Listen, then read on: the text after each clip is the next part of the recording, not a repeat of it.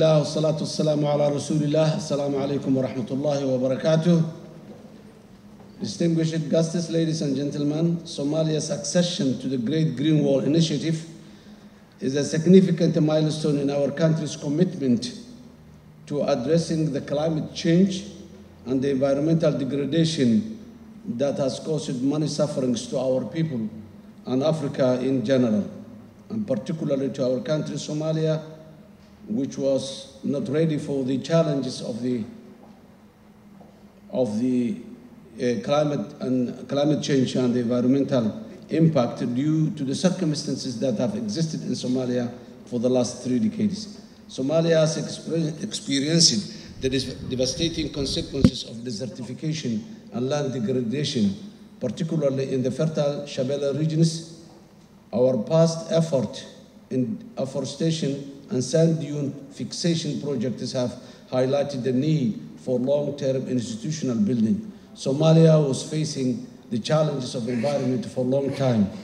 Before the collapse of the state, there was a huge projects and investment in the environment.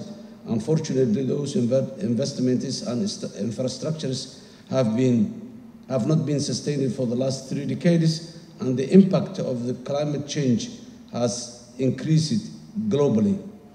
The establishment of the Minister of Environment and Climate Change during my second term in office demonstrated Somalia's commitment to a comprehensive and sustainable response to the environmental challenge.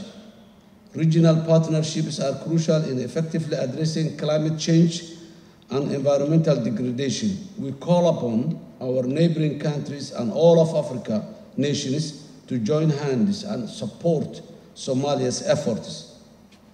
The Green Somalia initiative launched last year aims to mobilize citizens and foster public engagement in achieving our environmental goals. We've made significant progress in greening Somalia through collective efforts, and we believe that this is an achievable goal for the Somali people. The Great Green Wall Initiative, led by the African Union, is of great significance for the integration of Africa as a continent and its regional blocs.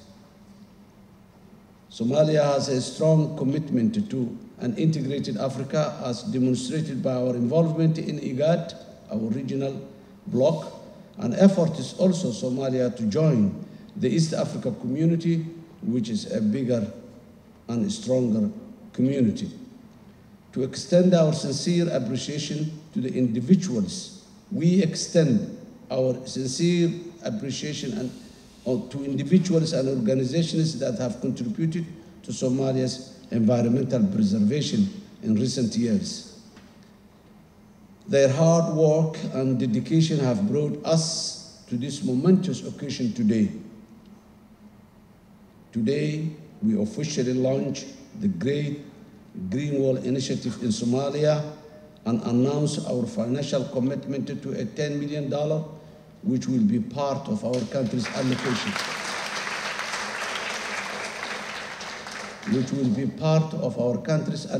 From the Adaptation Fund, in collaboration with the International Fund for Agricultural Development, IFAD, which we are very much grateful for their effort to support Somalia. We also express our gratitude to all distinguished guests and partners for their presence today in this great occasion. Let us unite our efforts and build strong partnerships and work tirelessly towards a greener and more sustainable future for Somalia, Africa, and the world at large. In conclusion, I would like to request our international partners, the distinguished ambassadors and diplomats and the United Nations senior officers who are here with us today, to support Somalia bilaterally and multilaterally, to combat with the devastating consequences of the climate change that you have seen with the short video today.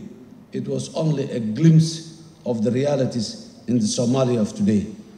Somalia, among many other challenges, The impact of the environmental change is a serious matter, which my government gives top priority to counter. I thank you. Thank you. Fogeysiis farxad leh haddii aad joogtid dalalka midowga Yurub, UK, Canada, Australia ama New Zealand xawaalada World Remit waxa ay free ka dhigtay dhammaan lacagaha loogu diray Premier Wallet ayadoo ku gaaraysa in ka yar 5 daqiiqo ka faa'iideyso fursadan oo lacagaha ugu dir ehelkaaga iyo dadka aad jeceshahay Premier Wallet